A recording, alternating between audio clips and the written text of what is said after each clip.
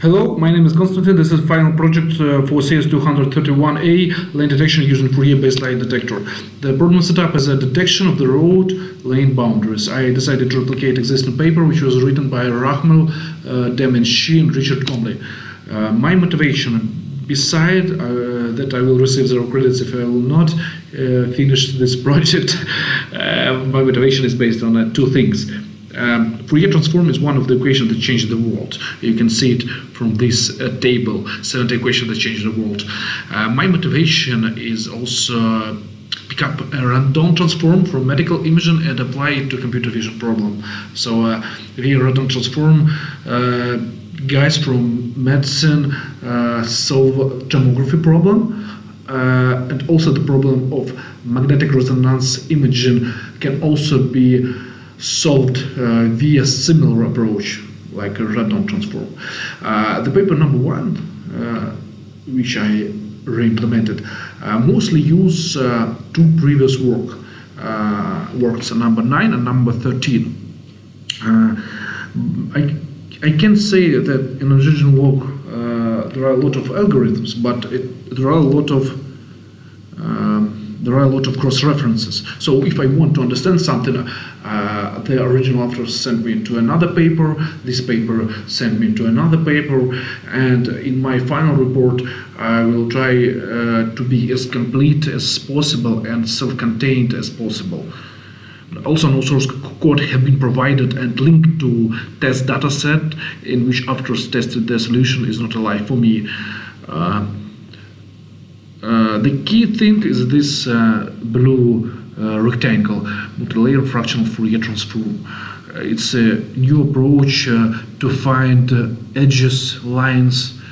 The previous works, in the work number 9, the edges was detected via edge detection, via canny edge detector, standard Hopf transform, and peak detection to determine the potential candidates to be a line.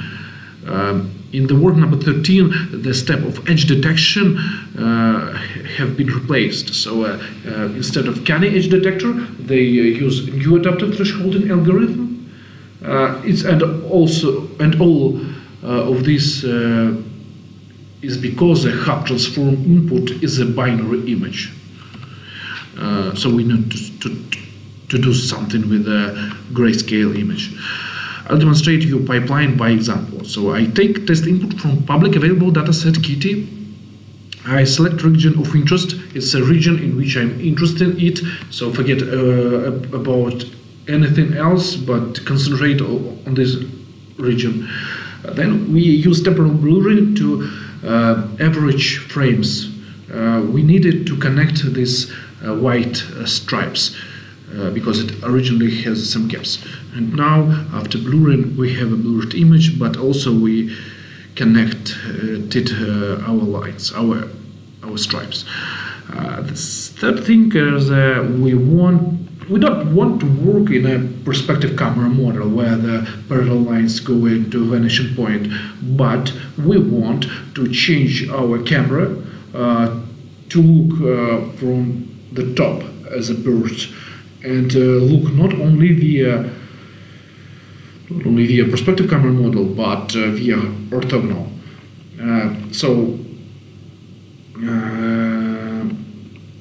Okay, so after this transformation, we will receive this. So in this region of interest, we fetched these pixels, and then we change camera model. So I have implemented it by myself because I haven't found any implementation in the internet. So it was faster to implement it by myself. About radon transform. Radon transform is an operator which operates under the function, and so it's a function of the line. So you pass a line into it, and then it evaluates integral over the function of 2 variables in its domain over the line. Radon transform has deep interconnection with Fourier transform. The main problem with numerical calculation of radon transform is how to create polar grid from Cartesian grid. So we have integer lattice, and we know the value in this grid here, but we want to know the values in a polar grid. MATLAB contains a default implementation of a radon transform. If we use it for this input image, we will see something like this, and it looks like sinogram from half-voting. But radon transform and half-voting is, as I understand, completely different things, completely different algorithms. Half transform input is a binary image. For radon transform, input is intensity image with real values. For radon transform, high quantization doesn't have any downsides. For grid size parameter for half-voting, it is rather hard to find a hyperparameter, because this problem of grid size for half-voting, so it's it should be tuned for half-voting, and for radon transform it's not. Via radon transform, we evaluate integral of the function of a line. In half-voting, we, for each point in original space, show models in parameter space in this, such that this point is belong to this model.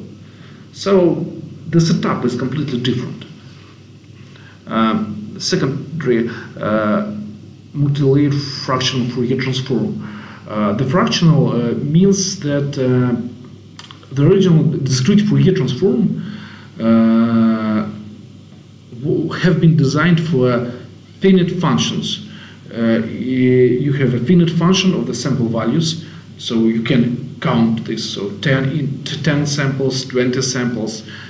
But fractional Fourier transform give a generalization that we can have values between integer points. It is all about discrete Fourier transform.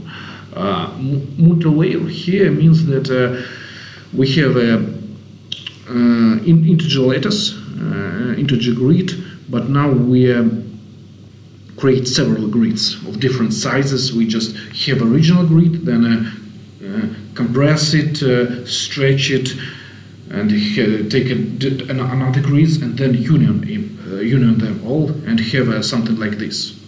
So beautiful picture.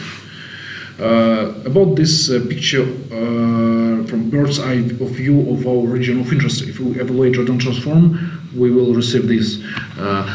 The one x show the angle, the normal to the line.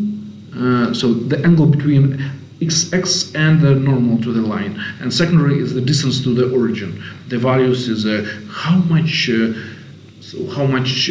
so the value of this interval. So it was encoded in a z.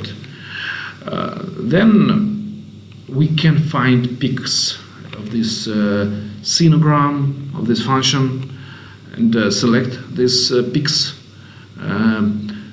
Then in the original paper, the authors said that we can sample via these green lines. We just find an intersection and find these points. It was used for extra improvements. So we are at these points we use template matching for extra distinction lane stripes from noise. Also we use ransack for remove outliers in this set of points. And use final linear square estimation to fit a line. All pipeline and extra nodes and normal things have been implemented by me. During upgrading math functional operators, I use MATLAB implementation as a reference point to have a baseline, because I need to implement a special case of radon transform, special case of a discrete Fourier transform. So I need to, in some sense, in some situation, they are equally. New radon transform and a standard radon transform from MATLAB toolbox. When we don't use these different lattices with this stretched and so if we don't use and we use only integer lattice, then it will be the same. I think humans, so my conclusion is in that I think humans can compete with neural networks only via finding interesting things and functional analysis. It's impossible to beat a computer in a hyperparameter finding. I hope to port this work into C++. Also, during reading references, I have seen that Fourier-based methods can also be used for finding shift, rotate, scale invariant features. So it's all. Thank you.